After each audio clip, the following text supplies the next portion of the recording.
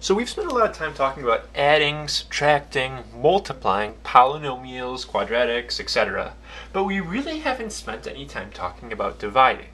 That's because dividing has its own set of rules and is a little more in-depth than the other operations. But in this video, we're going to talk about just it's like a shortcut that sometimes works with division, which is going to be basically canceling things out by factoring. So this first problem here is an old one. This is something you've been doing for years. All you would do here is you would add the top and add the bottom, deal with that, so you end up with 10 over 5, which is equal to 2.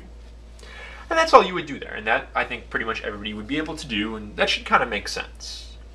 Now, I put this problem on here because when people see a problem like this second one, what they'll want to do is cancel out the x squareds or something like this. So they'll get rid of these, and they'll just say this is your answer right there. Maybe they'll do something like that.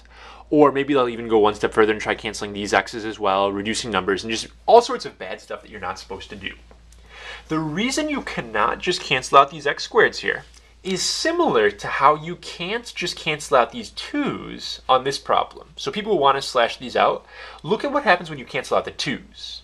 If you do that, you just get 8 over 3, which is clearly not going to equal 2. It's not the same thing.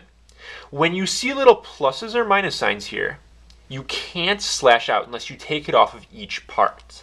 That's why before, when we saw things like 4x minus 6 over 2, we have to divide both parts here. We can't just slash out this part. We have to do it to both. So the same thing goes on these problems right here. You're not allowed to just take this and cancel out your x squareds. Instead, what we're going to do is we're going to do our magic numbers, and we're actually going to factor the top and bottom of this equation. So I am going to do my factoring super fast here. Since it's just 1x squared, I can use my shortcuts. The top is going to factor into x plus 2 times x plus 3. And the bottom, if I do my magic numbers, need to add to negative 3, multiply to negative 10. It'll be negative 5 and 2 will be x minus 5 and x plus 2. Now you'll notice that on these problems here, I have an x plus 2 on the top and on the bottom. Those are okay to cancel because what I'm doing is I'm canceling out multiplication here. I'm not taking a plus or minus sign and slashing like I would be here. I'm just going to slash those 2 out. I get x plus 3 over x minus 5, and that's my final answer. I can't cancel out the x's or go any farther with it. So our basic strategy for these problems is going to be to factor and hope something cancels. Obviously, it's not always going to work. We're going to learn a method that will always work for division. But for right now, if you're asked to divide two polynomials, that's what we're going to do. We're going to factor it. We're going to hope that something's the same so we can slash it out. I have just 2 more problems to try for this. So maybe you want to go ahead and pause the video and just do these and check the answers. I'll go fairly fast through them though.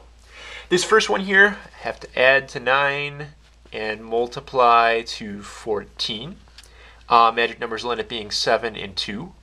So this turns into x plus 7 times x plus 2 over x plus 2. And as luck would have it, we have x plus 2's top and bottom. Those will cancel each other out. All I get left is just x plus 7. No more denominator. I can put over 1 if I want to, but I don't have to. So that problem is done.